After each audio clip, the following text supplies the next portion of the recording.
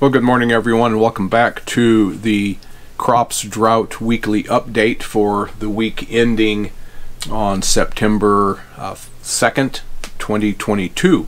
So let's take a look and see what happened in the previous week. We're going to start out as usual with the firm's US-Canada map, looking at the current fire condition across the United States.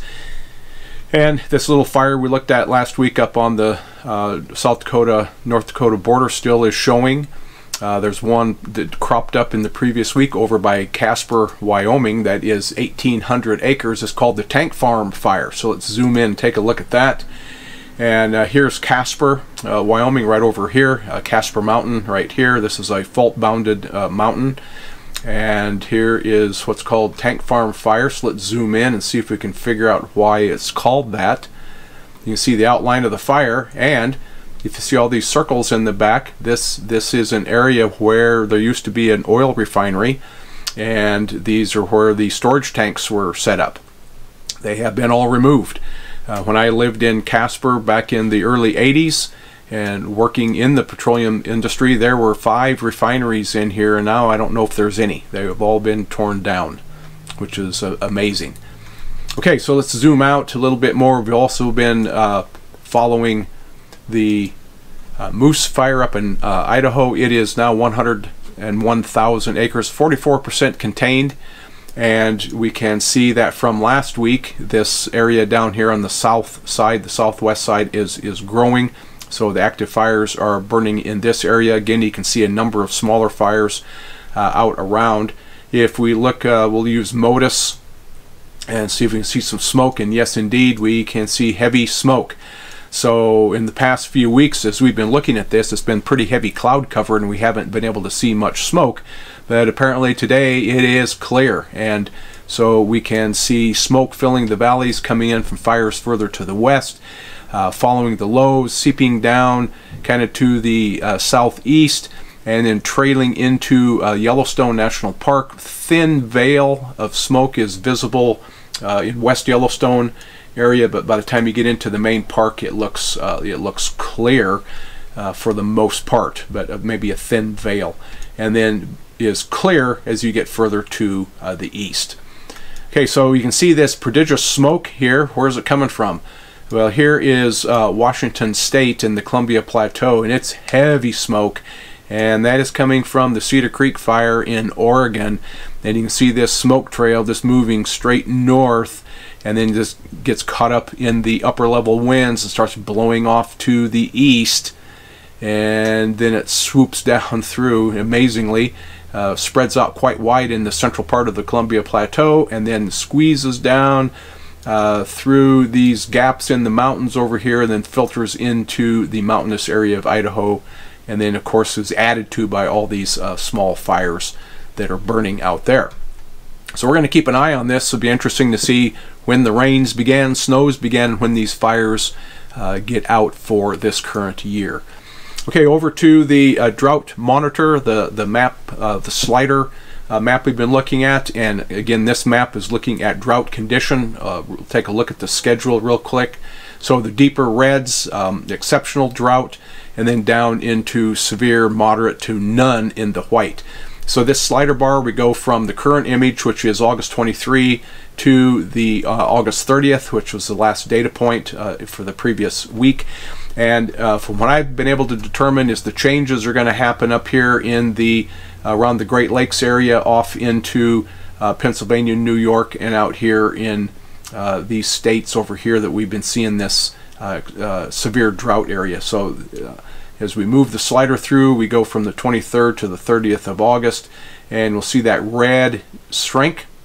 So the red went down, but the areas of yellow are going to increase through Pennsylvania and New York. And so this area has increased in drought condition.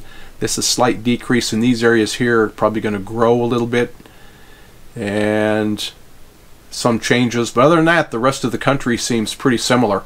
As we move the slider through, very, very slight changes in the extreme to severe drought conditions.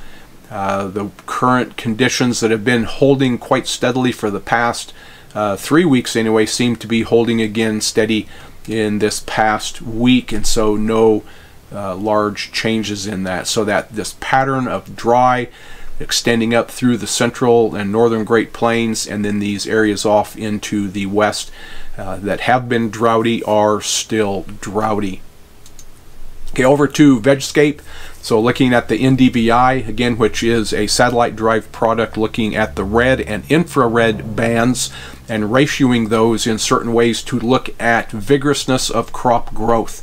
So the higher the value toward a value of 1, and the deeper the green, the more vigorous the plant growth and the more robust the plant condition. The more red and the lower number down into almost approaching 0 is areas of plant stress, and the deeper reds and yellows are usually bare ground, rock, bare soil, or some type of activity where the plant growth is being interrupted, and that could be increase in water, could be drought, could be floods, could be various other things. So this is what the week ending 8/28 looked like. And you can see that, again, most of the corn growing region in the U.S. is showing vigorous growth, even down into Nebraska. A lot of this area down here is irrigated. I'm not sure how much irrigation there is over here, but I'm sure there's some, if not a lot.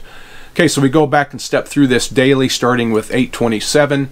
And what we see is these gray bands in here. These are the flash drought, like daily drought cycles. So conditions change daily, heat, too much rain, not enough rain, and we'll see these patterns move through almost like a weather front. And so there's the 27th, the 28th, and now this is moving off to the east. And you can see a lot of areas up here that are really dry, and it changes day to day. The 29th, and here is the 30th. So 30th was not bad. A lot of vigorous growth going on in the central part of the country. Texas now, from the day before and for the next few days, are going to be in this kind of daily flash drought conditions through this area, and it stays that way through the rest of the days that we look at through on a daily basis. So again, the week is like this. These areas to the west through Wyoming, Utah, Nevada, and California have this week actually reduced a little bit in size, and so possibly fall rains might be coming on. Hopefully, we'll see if that continues. Okay, the crop conditions soil moisture analysis, and this is looking at soil moisture. And this, again, this is a satellite derived product, and what we are looking at here is the week average from August 22 to August 28th, and changes in the soil moisture condition in the upper layer. And so this area, Nebraska, Kansas, down into Oklahoma, has shown a decrease in surface soil moisture, where all the deep blues are increases in soil moisture. So we've been kind of focusing on Texas a little bit, and because of the severe drought down there, but we can see that most of the state, the soil moisture has remained the same, with slight changes to the dry, and then down in the southern portions, then it's increased dramatically, and they have been receiving some precipitation down in that area. Utah, Colorado, there's many monsoonal storms coming through the southwest, and that has been increasing soil moisture. My area up here is pretty similar. It's very, very slight changes to either the positive or the negative side. Okay, so what can we expect for weather over the next few days? Again, we're looking at the GFS model, and this is a 6-hour predictive model going from now, 6 a.m. on the 3rd of September, which is today, out for 384 hours. And again, it's a model, so the probability of what you see on this map actually occurring becomes less likely the further we progress through here. So for today, right now, 6 a.m. on the 3rd, this is probably quite likely. So let's grab this slider, we'll move it through, and I'm going to keep looking at my area up here versus where the weather is. And so we should see that over the next several days and weeks that the precipitation is going to remain mainly from South Texas up through the eastern part of the U.S., and the west looks to be very high and dry. And so we're moving through, and again, the rain through South Texas up through Tennessee and Kentucky, and quite spotty coming and going, but nothing low coming up through Baja California, but possibly putting some rain in Southern California here out on September 9th. But again, the west, dry, dry, dry, stays dry. Most of the country is dry. Looks like it's going to be dry. It's probably going to be dry. Oh, maybe not. So here are we, September 17. Okay, quite a ways out. Possibility of some rain touching up here in the northern Black Hills. That's quite a ways out. Might occur, might not, might be sooner, might be later, might be totally different. Okay, so when you get out to these dates out here, it probably doesn't mean much, but what we've seen is through the next 2 to 3 weeks, we can expect this central and western part of the U.S. to remain dry, with storms moving daily, changing up through the south to the east. Again, whether that's going to happen or not, we'll just have to see. So usually, like this model, I like to use it for today and tomorrow and the next day, and give an indication of what might be expected in 2 to 3 days, and then just keep watching the model. And if the trends hold and get closer and closer to the day that we actually are living in, then the probability of these things become higher. So again, it's a model, it's fun to look at, and we'll keep watching this as we go through. So that's kind of the status of things today. Hope you like this. So hopefully you're in an area that's getting some rain. We're in an area that's not getting much rain, and it looks like it's going to continue to be dry for a while. So we'll keep watching and monitoring this as we go through the harvest season. As harvest starts, we'll start looking at some products to look at what's coming off the fields, what the yields are. I just saw a train of combines move through Rapid City 2 days ago, about 6 or 7 combines on trucks. So there must be some areas near here that are starting to look at the wheat harvest, and we'll follow some of these through when I can find data for that. So thanks for watching. See you next week.